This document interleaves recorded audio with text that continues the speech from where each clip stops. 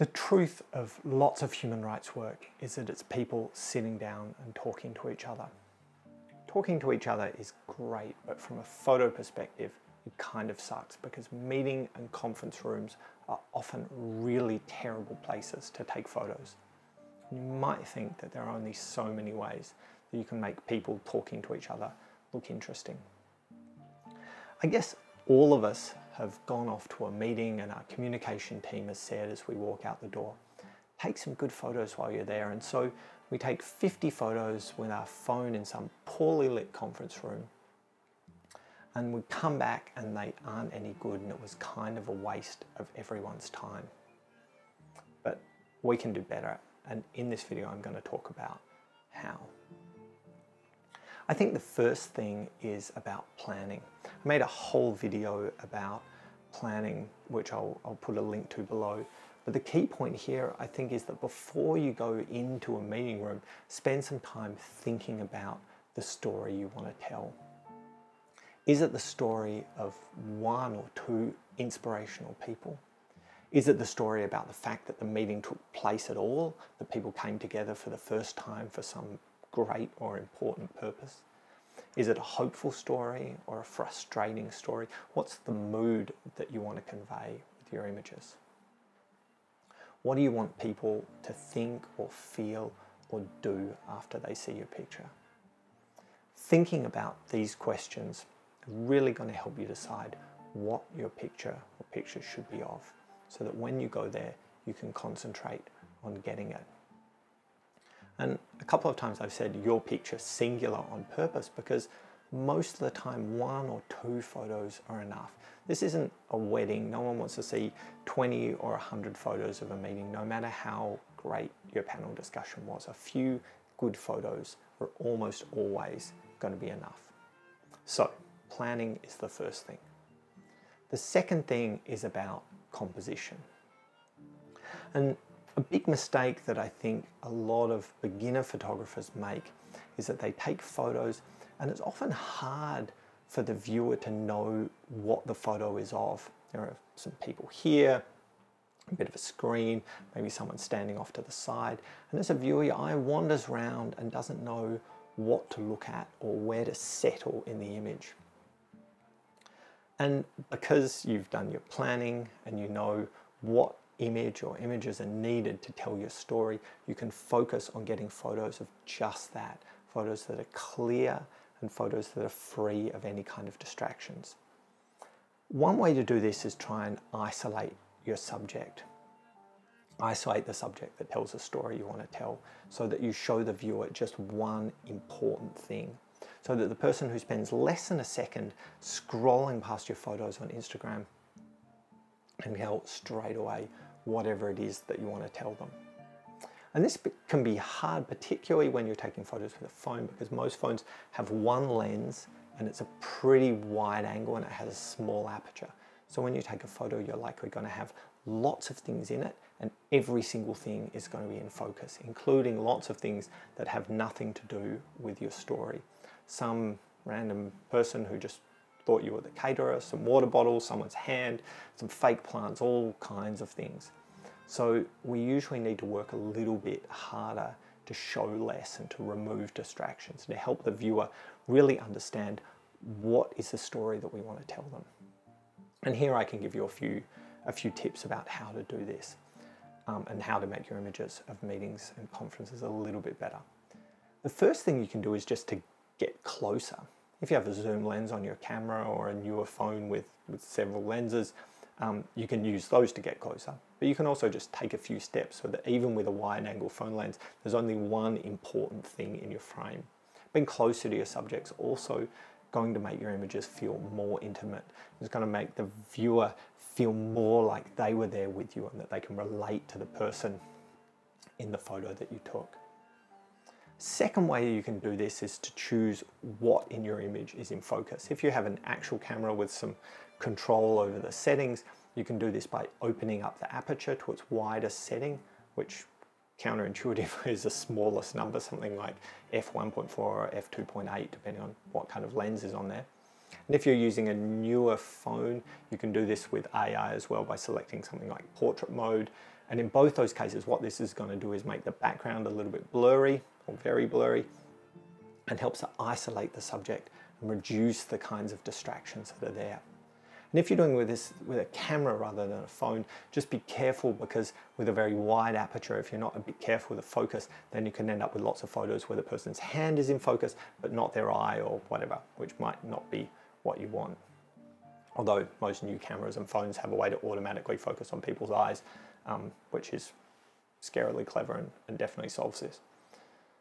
So a second way you can focus your viewer's attention is to change your perspective. And again, I made a whole video about using composition and perspective to tell human rights stories. But I think in the context of meetings, one of the best things you can do is to get down really low or up really high. Getting down low is useful for two reasons. First, if people are sitting in your meeting, it puts them at eye level so they feel more relatable. They help the viewer in the room, the viewer feel like they're in the room with the people who are there. And getting down low can also help you make what's called a subframe around the subject. And a subframe is just another smaller frame inside the edges of your photo. And you can make one with bottles or books or flags or people or whatever else is in the room. And this frame is going to help the viewer to understand the subject of your shot. This works particularly well if the story you want to tell is about one or two people and the role that they played in the event that you're taking photos of. Then getting up high can help too, although in a different way. Maybe this is because you want to show how many people were there, images that say, look how great and impressive it is that we got all these people here, look how cool it is. Meetings can look boring really easily, but by thinking about these different angles, I think we have a chance of showing the audience something that they maybe haven't seen before or quite as much.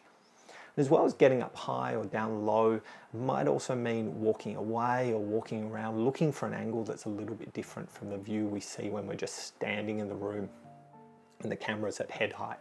You might think about taking a photo through the window or through a door, or of someone reflected somehow. Just thinking about things that are a little bit different. A second really helpful thing that you can do in meeting rooms is to fix a light. If you can, you're going to get way better results if you can open the curtains and the blinds and turn off overhead lights. And this is true for a couple of different reasons. First of all, the daylight coming in and the overhead lights are different color temperatures, and mixing color temperatures sometimes looks strange, and it can look strange if those temperatures are different on people's skin, and you want people to have great skin in your photos, I'm pretty sure. The second reason is that the bigger and the closer a light is to your subject, the softer it's going to be. The rays from the big close light will diffuse and go in different directions around the subject so that there aren't harsh shadows. And if a light is small or far away, there are fewer paths that the rays can take to get to you. So it's going to create harder and crisper shadows. And these harder shadows don't tend to be as flattering on people's faces, so you won't look quite as good in pictures. This is also the same reason why the tiny little flash on the front of your phone or built into the top of some cameras isn't going to make anyone look good. They might be useful as a torch to find your keys in the dark, but generally they're not particularly good for taking photos. So turn them off unless that's a particular style that you want. Obviously you can't always mess with the lights, but if you can, then turn them off. Turn your flash off and get as much natural light into the room as you can. And if you're taking a portrait of someone and you can get them to move, then maybe go and ask them to stand next to a window, although not in direct sunlight because that's a far away light source, so harsh shadows. And the window, it's a big close light, so you'll find that the diffuse light coming through it is often going to make them look as good as they can be. And this is the same if one of the photos you need is of the whole group. If you can, get everyone outside, but not in direct sunlight, and then you're probably going to have the best result. Another thing you can do to help your audience understand the story that you're trying to tell is to get rid of distractions from your images. And I have a couple of tips here as well. First, think about what's behind the person you're photographing. Is there a pot plant coming out of their head? What's at the edge of the frame? Just think about this to make sure there isn't a random hand or something sticking in and distracting this.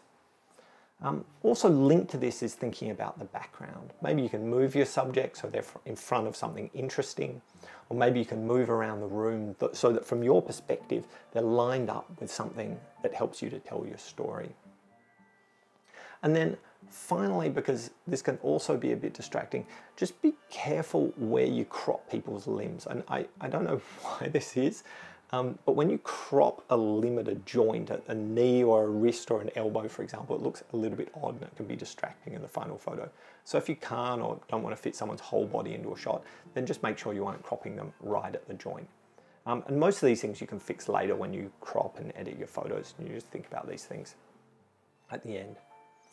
My final tip for this kind of photography is just to take a lot. And don't be afraid to stage some of the shots you need, even though at the end, as I said, you probably only want to keep one or two. If you're photographing people talking, then 90% of the time they're going to be making a weird expression in your photo, unless they're posing.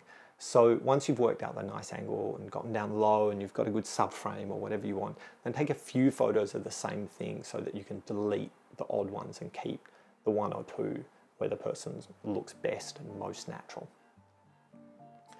If you're clear about your objectives, as I said at the beginning, and you know the kind of image or images you need to tell the story of the meeting, then you also shouldn't be afraid to stage some of them. If the story is about police and civil society talking for the first time, then maybe you actually just need to go up to those people and get them to interact in a way for you, in whatever way makes sense for your story, so that you can get the photo that you need. Staging photos doesn't have to be getting everyone in a line and saying cheese. It can be asking people to do a handshake again, or look like they're having a conversation, or people writing down ideas, or whatever it is that tells the story that you want to tell. And while it can be intimidating to go and ask people to this, they're almost always going to be happy to do it. And at the end of the day, everyone that you ask is going to forget any awkwardness or annoyance after 5 seconds, and what they are going to remember is that you had a great photo from the meeting. So I think that's all I've got.